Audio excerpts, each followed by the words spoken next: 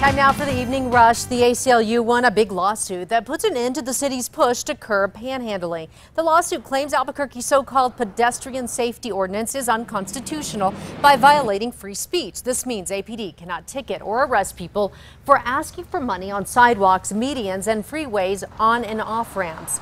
City Councilor Trudy Jones insists it's about keeping drivers and pedestrians safe. New video could be used in the case against the man accused of taking an APD officer on a scary ride. Last month, Albuquerque police found Michael Nieto in a car sleeping.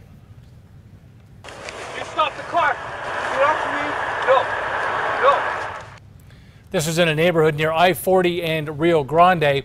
Police say they noticed a gun. Nieto drove off with the officer still holding onto his arm, and the officer eventually got out of there and uninjured. The driver was arrested after that crash.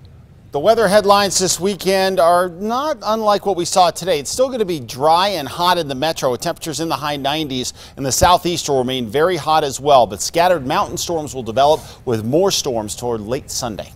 Albuquerque police are searching for answers after an early morning murder. Police say they got a call about a man outside of the 7-Eleven on San Mateo and Catherine early this morning, bleeding from his stomach. They say he had been stabbed and died on scene. No word on the victim's identity or if police have a suspect. Doña Ana County Sheriff Kim Stewart is holding a series of meetings to get the public's input.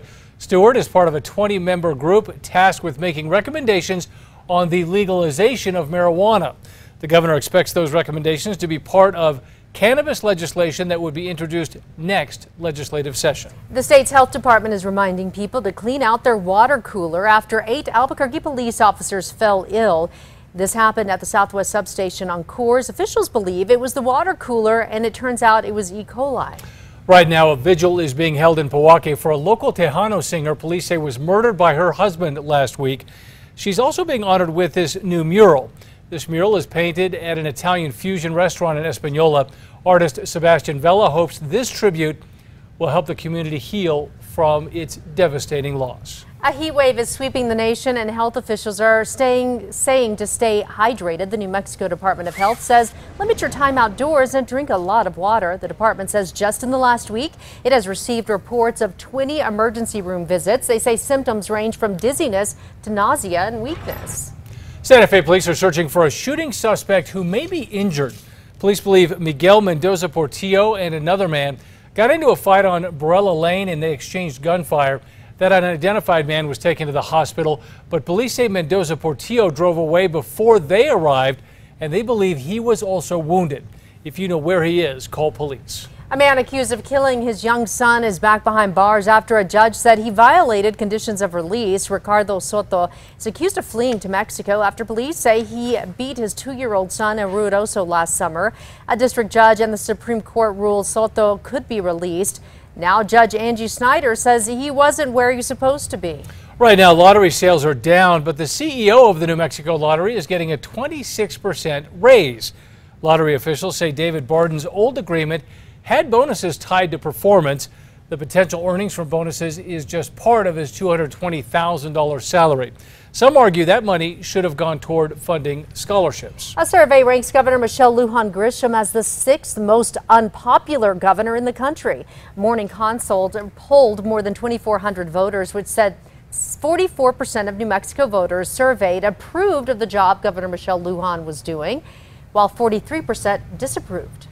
A federal minimum wage hike will likely stall in the U.S. Senate. Senate Majority Leader Mitch McConnell said that measure will not be put up for a vote. This after the House passed the measure along party lines. Xochitl Torres Small voted no on that increase to $15. She says she's for an increase, but says it should be based on the regional cost of living. Well, your Metro Threat Index for Saturday is actually fairly high. The main reason for that is the heat across the area. We're still going to see another day of scorching temperatures here, and we're going to remain largely dry, although we could still pick up a spot thunderstorm.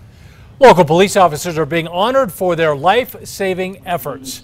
Among those honored today by Albuquerque Metro Crime Stoppers, the members of APD's Armed Robberies Unit. They track down repeat offenders to keep businesses and citizens safe. The 50th anniversary of the moon landing is tomorrow, and a New Mexico man is remembering a gift Neil Armstrong gave him. Chuck Witt was the deputy director for the Lowell Observatory in Flagstaff back in 2012. He invited Armstrong to preview their new telescope and speak at a gala weeks later. Armstrong gave him a model of the lunar lander and a card he signed. Beginning next Thursday, a New Mexico hospital will take to Facebook to answer questions from new parents. The San Juan Regional Medical Center hosting Facebook Live sessions. They say it could help parents who have busy lives. Those sessions will be held on the fourth Thursday of every month starting at noon. On Monday, PNM is helping out some low-income customers. PNM reps will be at Alamosa Health and Social Services Center in Southwest Albuquerque from 1 to 4 in the afternoon. They will be helping customers pay their bills. Customers should bring their PNM bill, proof of income, and IDs.